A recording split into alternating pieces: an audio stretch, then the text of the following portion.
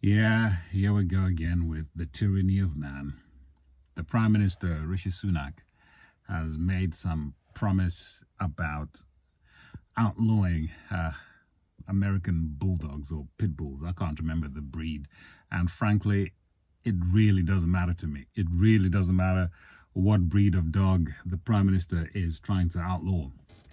So pit bull terriers are not allowed in this country anymore because apparently they're a vicious breed and they kill people. But, tip of the hat here to people who love guns. It's guns don't people, people do. That's a classic from the 90s. Guns don't people, guns don't people. Guns don't kill people, people do. Guns do not kill people. It's true. People kill people. And knives do not kill people. There's this obsession in this country with controlling the population from carrying knives in public. It's like knives don't kill. It's people that kill.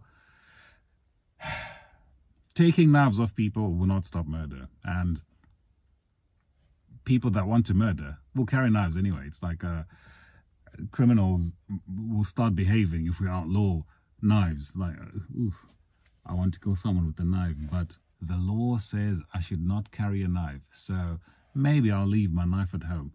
That's not how criminals behave. If a criminal wants to commit a crime, he's going to commit a crime. That's the essence of criminality. They're not thinking about what's legal. They're thinking about how can I achieve what I want to achieve by hook or by crook. If I'm going to kill someone, I'm going to carry a knife because I don't care if I get caught because I want to kill. But this country that is obsessed with outlawing things rather than punishing crime, think about this. If murder was punished by capital punishment, if murder was punished by execution, do you think people would be deterred from committing murder? I certainly think so. The statistics seem to be on my side. Nowadays, you can kill your children multiple times, like that Mick Philpott chap killed 6 children and got 12 years, 2 years for each child that he burnt alive. There's no disincentive. There's no disincentive to commit murder.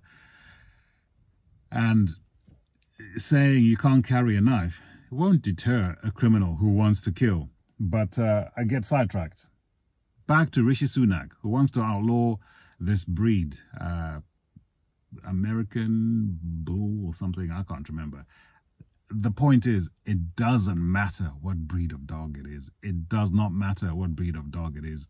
And frankly, this is tyranny because it's as if there are only 2 breeds in this country that kill people. People have been killed by Alsatians. People have been killed by other breeds of dogs. Chihuahua might potentially kill someone if they are disabled enough or aren't able to defend themselves. It could happen. It could happen. It's a dog. A Chihuahua might presumably kill a baby. I don't know. It could happen. The breed of the dog doesn't matter. The breed of the dog doesn't matter. What they should be punishing, what the government should be punishing, and only punishing. That's the purpose of a government. It's not just to make ridiculous laws. You can't have that, you can't have this, which is where we are now. It's like, Father knows best. We will tell you what you can own and what you can't own because we know best. Rather than, if your dog is out of control, you will face the consequences. If your dog is out of control, you will face the consequences. That's just law. That's biblical law. In the Bible, if an ox killed another person's ox, he had the right to take that ox. He had the right to have that ox killed. If an ox killed a person and it was an accident, the ox would be put down and the owner of the ox may be made to pay compensation. But here's the kicker. If the ox was known to be violent. You know, it was an ox that had gored another ox before and it had killed some other animals, and the owner knows that this ox is violent, and then that ox is out of control and kills another person. Then the ox is put down and the owner is also executed because he knew that he had a dangerous animal, but he did not control it. He knew that he had a dangerous animal, but he did not control it. But what do we have in this country? If that happens, you know, the dog may be put down and he may get a slap on the wrist. You know, dogs have mauled people and dogs have killed people, and nobody gets, well, I don't know, people barely get sent to jail, even though that dog was dangerous and was known to be dangerous.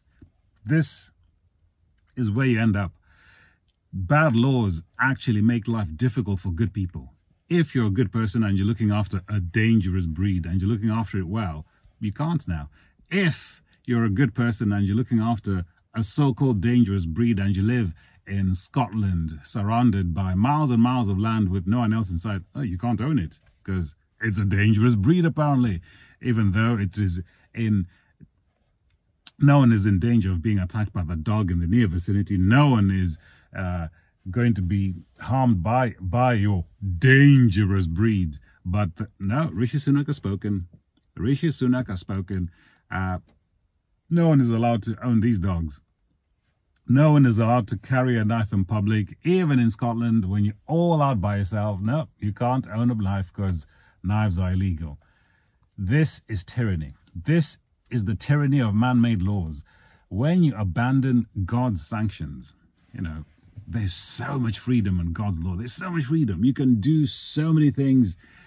You can do whatever you want. But if you harm someone, God's law actually has just penalties. Just penalties. Life for life, tooth for tooth, eye for eye. I know modern society shrinks back in horror from such barbarism, such primitive behavior. But here we are in modern society. Crime keeps going up. Murder keeps going up. Tyranny keeps going up because we hate God's law and we think as men we are wiser than God. We can do better than God. We can do better than God's barbaric law. Whereas God's law is actually a freedom giving law. It fosters freedom. It encourages freedom. There's so much freedom in God's law. You can own knives, guns, dogs, sheep, cattle in this country. Just ridiculous. Just ridiculous, the tyranny of man's law. And this is typified by Rishi Sunak here saying, I have commissioned some people to look into this. That's my impression of Rishi Sunak. Terrible impression, obviously. But tyranny often comes dressed up in winsomeness. I'm going to speak like a politician and I'll be all winsome and on TV, but tyranny comes dressed up in winsomeness. These people are taking our liberties from us. We can't own dogs. We can't own dogs because the government says so. We can't own certain breeds of dog because the government says so. This is the essence of tyranny. This is the essence of tyranny, and it's no surprise. We're moving away from God's law. It's no surprise that a Hindu prime minister would behave like this. Bring back Christianity. Bring back Christian common law. Or else the tyranny is going to continue. Very soon we'll have to get all kinds of permission to, well, we won't be even allowed to own dogs the way this is going. What if collies start killing people? Collies will be off the table. There's no such thing as a gentle breed. There's just bad owners. There's just bad owners of dogs. And bad owners should be punished. Bad dogs should be put down. Bad owners should be punished. There's no such thing as a bad breed. There's no such thing as a bad breed.